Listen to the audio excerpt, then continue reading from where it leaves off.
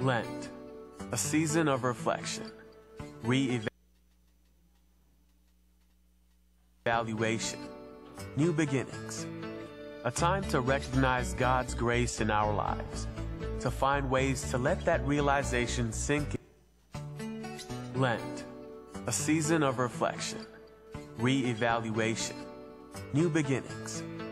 A time to recognize God's grace in our lives, to find ways to let that realization sink in and take root, drawing closer to God as we are changed by His love. In this season, we should give of ourselves, our time, money, possessions. Giving helps us to see better the needs of those around us. It brings to light those things that may have too high a priority in our lives. It helps us to separate what we need from what we want, stripping away the things that keep us separated from one another and God. We should fast. It helps us to be reminded of the need for God to fill us, whether food or social media, your phone or computer. Fasting allows us to physically feel the ongoing spiritual needs of the soul. It helps us to see the truth that only God can truly satisfy. We should pray. It slows us down, focuses us on God. It enables us to be pulled away from our grip on the world and everything we think it can give us, and moves us closer to seeing God in the midst of it all. God is inviting us into this holy season, wanting us to be free from all the obstacles that keep us from His fullness.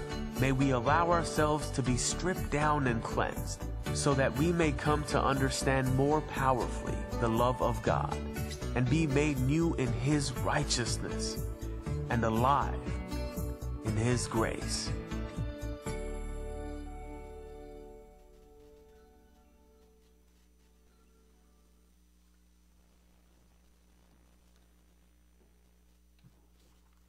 Good morning.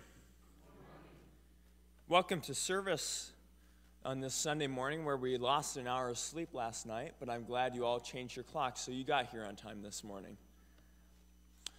Thank you for those of you who are joining us online, whether it is this morning or throughout the week. As we know that whenever we need some words of God, that we can come to this place, whether it's in person or online, and join with them for spiritual reformation. I don't have any announcements up here this morning, unless that's not it. Does anyone have any announcements at this time? If not, let us join in our prayer of centering. God of goodness and grace, gather us in your arms of love. Gather us as people of your goodness and grace.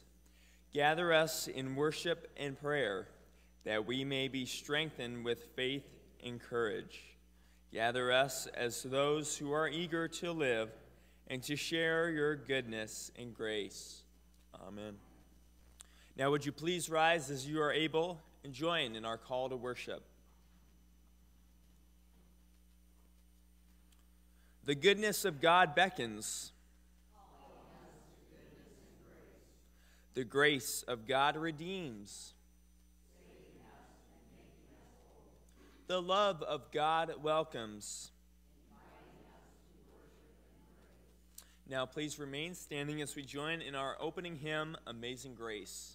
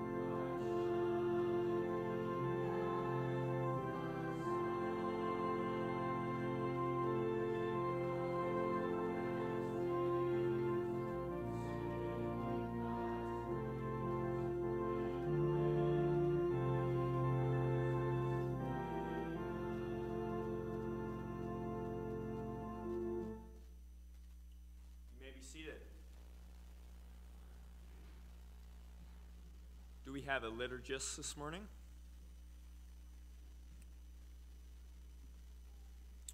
If not, let's see. Our first reading this morning comes from the book of Numbers, chapter 21, verses 4 through 9. The bronze snake. They traveled from Mount Hor along the route to the Red Sea to go around Edom. But the people grew impatient on the way. They spoke against God and against Moses and said, "Why have you brought us out of Egypt to die in the wilderness? There is no bread, there is no water, and we detest this miserable food." Then the Lord sent venomous snakes among them. They bit the people, and many Israelites died. The people came to Moses and said, "We sinned when we spoke against the Lord and against you. Pray that the Lord will take the snakes away from us." So Moses prayed for the people. The Lord said to Moses, "Make a snake and put it up on a pole. Anyone who is bitten can look at it and live." So Moses made a bronze snake and put it up on a pole. Then when anyone was bitten by a snake and looked at the bronze snake, they lived. The second scripture reading this morning comes from the book of Ephesians, chapter 2, verses 1 through 10. Made alive in Christ. As for you, you were dead in your transgressions and sins, in which you used to live when you followed the ways of this world and the ruler of the kingdom of the air, the Spirit who is now at work in those who are disobedient. All of us also lived among them at one time, gratifying the cravings of our flesh and following its desires and thoughts. Like the rest, we were by nature deserving of wrath, but because of his great love for us, God, who is rich in mercy, made us alive with Christ, even when we were dead in transgressions. It is by grace you have been saved. And God raised us up with Christ and seated us with him in the heavenly realms of Christ Jesus, in order that in the coming ages he might show the incomparable riches of his grace, expressed in his kindness to us in Christ Jesus. For it is by grace you have been saved, through faith, and this is not from yourselves, it is a gift of God, not by works, so that no one can boast. For we are God's handiwork, created in Christ Jesus to do good works, with God prepared in advance for us to do. Our gospel reading this morning comes from the book of John, chapter 3, verses 14 through 21. Would you please rise for the reading of the gospel?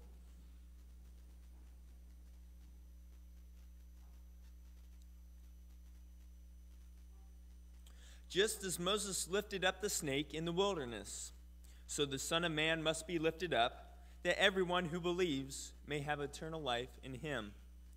For God so loved the world that he gave his one and only Son, that whoever believes in him shall not perish, but have eternal life. For God did not send his Son into the world to condemn the world, but to save the world through him. Whoever believes in him is not condemned, but whoever does not believe stands condemned already, because they have not believed in the name of God's one and only Son. This is the verdict. Light has come into the world, but people love darkness instead of light, because their deeds were evil. Everyone who does evil hates the light and will not come into the light for fear that their deeds will be exposed. But whoever lives by the truth comes into the light, so that it may be seen plainly that what they have done has been done in the sight of God. The word of God for the people of God.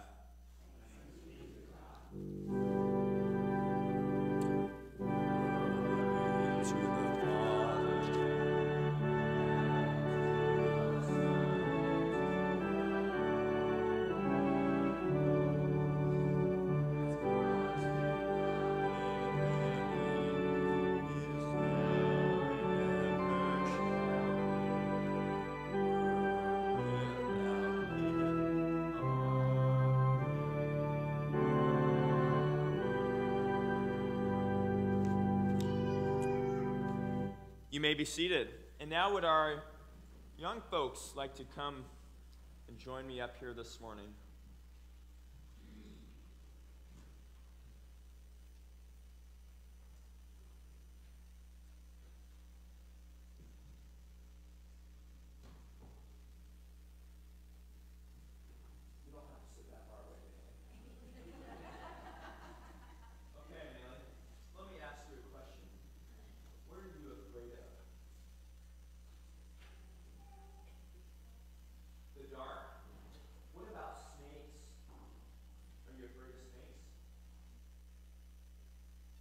They're right by you. Okay. What about have you ever held a snake before? You've never held a snake before. Okay. Well, what do you think the Israelites felt like when they had all these snakes that were attacking them? Here. What do you think they felt like? They felt scared. Okay. Cass, what do you think the Israelites felt like when the snakes were terrified? I would feel terrified. Remember, these snakes were attacking the Israelites, and some of them were dying. So what did God do? Well, let's say, what did the people of Israel do when these snakes were attacking them? They went to Moses. That's right. And why did they go to Moses? Moses had a connection with God. And what did the people tell Moses to do? Stop having God send the snakes, right? But did God do that? What did God do?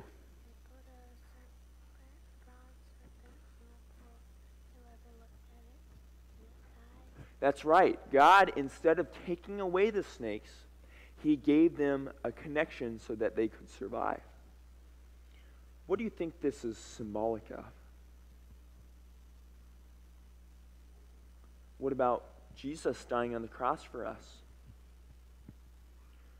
Instead of God taking away sin from this world, which we might die in, He put Jesus on the cross to die for us so that if we do sin, we can look at Jesus and still have eternal life. How cool is that? Okay. Well, let's gather our noisy offering this morning. We're gathering for Midwest Mission. I don't know what the goal is this month, but we're going to gather anyway, okay? So grab some buckets.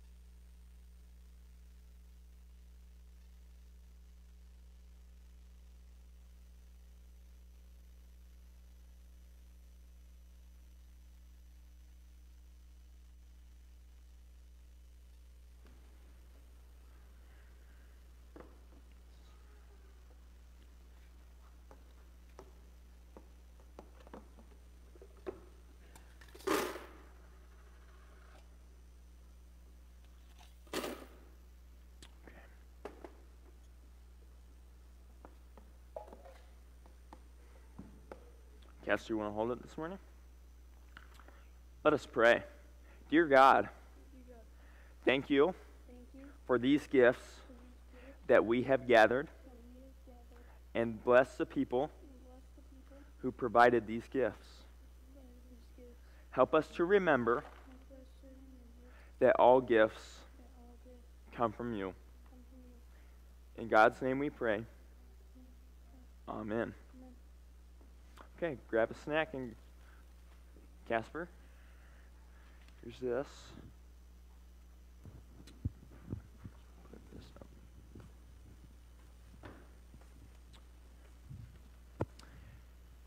And now it is time for our joys and concerns. Are there any to be shared with the congregation this morning?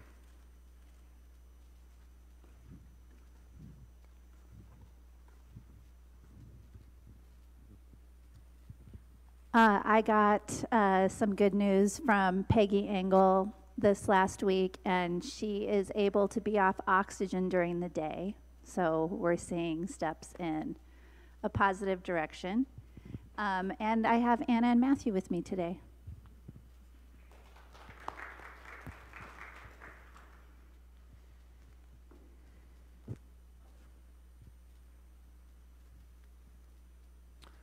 Prayers for, there's about 30 Riverside students and about 10 parents who will be leaving tomorrow for Washington, D.C. and New York City. So prayers for them to be safe and protected throughout this time. Keaton and I will be, and Lexi will all be going. But just also that we have a great time and learn a little bit about American history. So prayers for the trip. Any others this morning?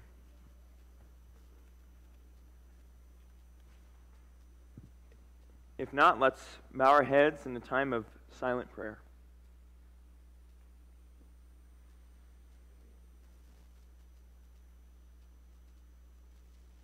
Heavenly Father, we thank you for the many blessings you have provided to us, whether it is physical or spiritual, sending your Son that we might have eternal life with you.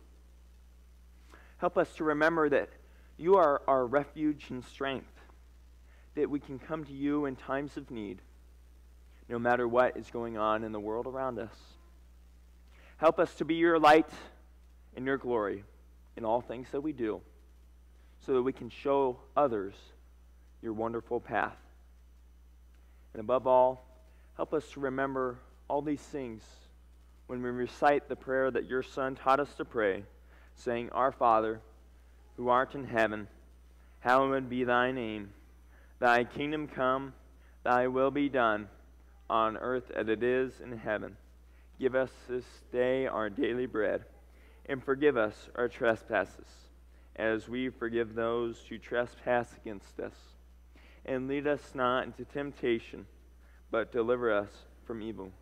For thine is the kingdom, and the power, and the glory forever. Amen.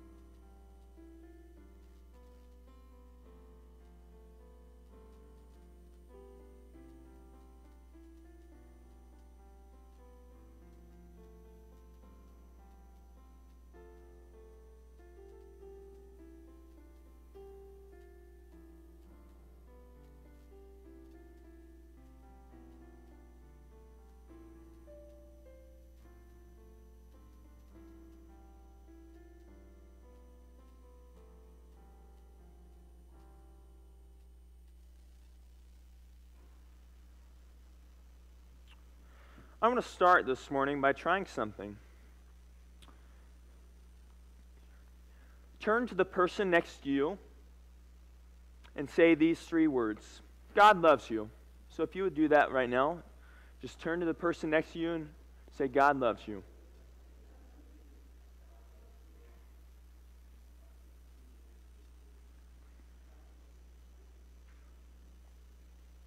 When we look at our world today and in Christianity, a lot of times when we're proclaiming the Word of God, we often tell people that Jesus loves you. Jesus died for you. Jesus is saving you. And sometimes, I don't know about you, but it feels like to me we forget about God directly being in the picture. We are taught that God and Jesus are the same. Even though they are Father and Son, they are one in the mystery of faith. But when we look at the sacrifice Jesus made for us, it is because of God. God sent Jesus down onto the earth so that we might be saved. God turned his back so that Jesus might die on the cross so that we could have eternal life. When we look at our first scripture reading this morning from the book of Numbers, we're taken back to the time when the Israelites were still in the deserts, long before Jesus was on the earth. And the Israelites were struggling. They had been walking around the desert. They were supposed to get to the Holy Land, the Promised Land, a long time ago. But they were still walking and walking because they had been disobedient to God. And they cried out against God. They said, God, you're punishing us. This food that we have is terrible. We have no water. We're tired. We're hungry. What are you doing to us, God? You took us out of Egypt just so that we could die in the desert? And God didn't like that. So what did God do? Well, God sent the plague of snakes against the Israelites. And as we are told, these snakes would come up and bite the Israelites on the heel. And many of them would die.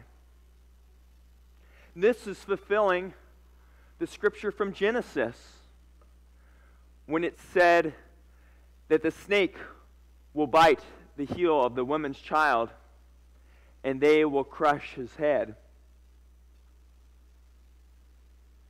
And the people realize what they have done. They realize they've made a mistake. And they go to Moses and say, Moses, save us. Save us from this plight. Tell God to take these snakes away. So Moses goes to God. And what does God do? Well, as we read, instead of God taking away the snakes, God gives Moses a tool through which the people might be saved. If you're not reading carefully, you might miss that part. God does not take the snakes away. He gives the people a way to be saved. And like I talked about with Cass and Maylee this morning, we see this replicated with the sacrifice of Christ. It's no mistake that in one of the most important verses in the Bible, John 3:16, just 2 verses prior, we bring up the point of Moses in the desert and his bronze snake. The people had something they could look at for salvation, but that was a physical object. When we look at Christ's sacrifice today, we have an eternal spiritual object that we can always look at.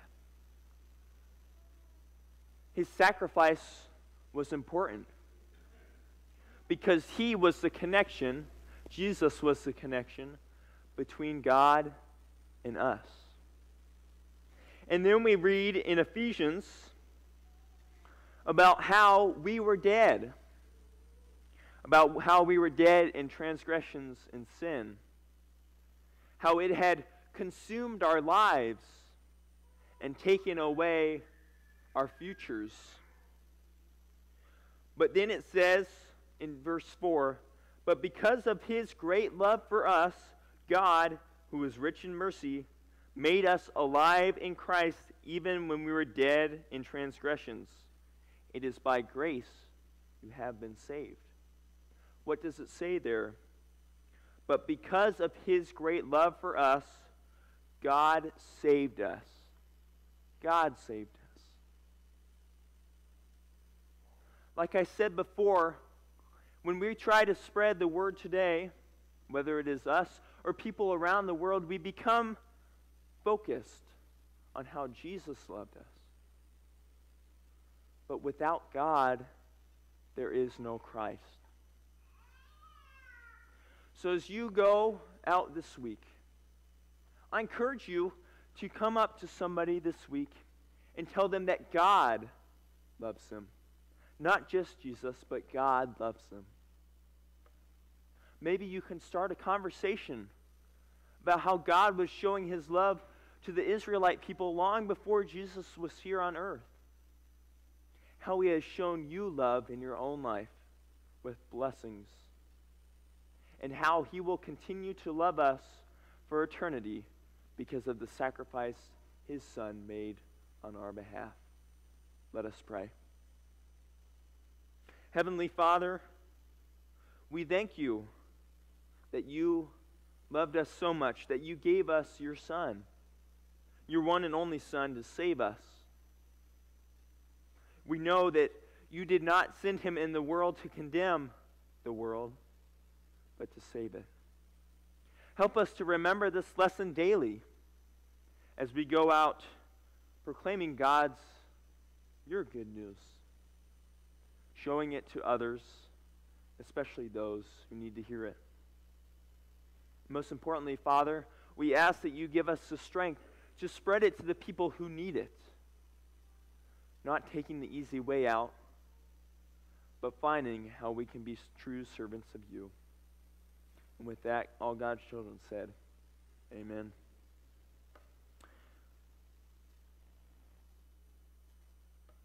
Says we have a prayer of yearning this morning. I don't have it in my bulletin, so please look at the screen this morning and we will recite the prayer. Gracious God, lift up our hearts this day, for we long to see your salvation. Lift us up from the pits of sin and sorrow, that we may walk in the light of your love and grace. Create us anew as reflections of your light and as offerings of your grace, for we yearn to bless everyone we meet, even ourselves, in your name. In hope and gratitude we pray. Amen. Now it is time of the blessings of our gifts. Remember that we have the two boxes out in the entryway, one for general donations and one for the capital campaign. And now I will read the first section here up on the screen. In Christ Jesus, we are created to do good things. By God's grace, we are able to be good people. In God's goodness, we are created good. In Christ's grace, we are saved by love, that we may love and be loved. Now, would you please join in our prayer of thanksgiving? Merciful God, you have richly blessed our lives with love and bounty beyond measure. Bless these gifts we return to you now, that they may bestow the same richness of your love and grace in the world. Amen. Now would you please rise as you're able and join in How Great Thou Art.